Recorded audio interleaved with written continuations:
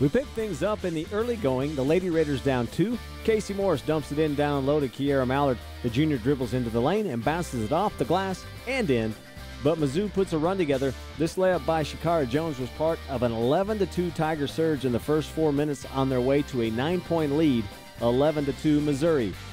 Tech on defense here. Morris comes up with a loose ball, takes it the length of the floor, and pulls up from the charity stripe for 2 of the Lady Raiders' 25 points off of Tiger turnovers. Texas Tech with 18 steals on the night. The Lady Raiders shot 60% from beyond the arc in the first half. Here, Tina Wickett drains the long three from the top of the key. The senior with 8 points in the contest. Tech within 4, 11-7.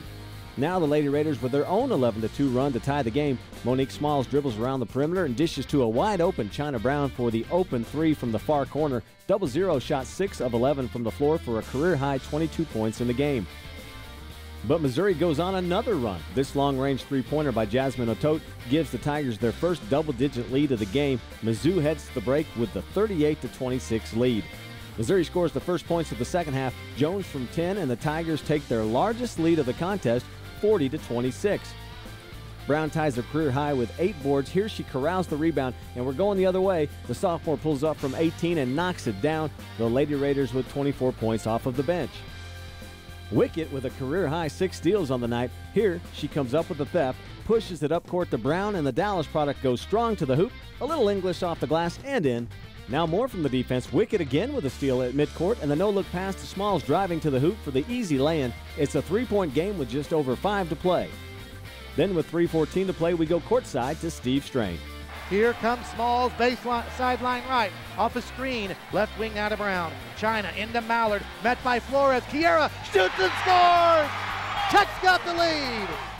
10 made free throws, including 6 from Brown in the final 50 seconds, seals the deal for the Lady Raiders.